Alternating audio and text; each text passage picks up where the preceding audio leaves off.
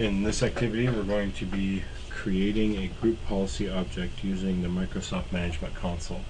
So first thing we're going to do is go to Start, Run, type in MMC, and then we want to go to File, Add or Remove Snap In,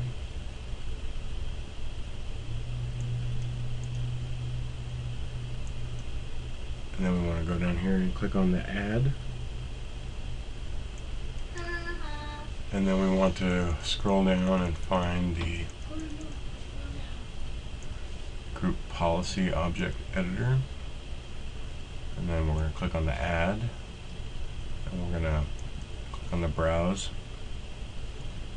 And then we're going to click on the All tab. And then we want to right click in the blank area and create a new object. We're going to call this one Test Policy.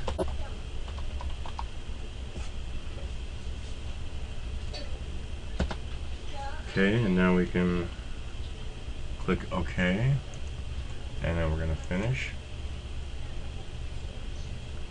And we can close our window there.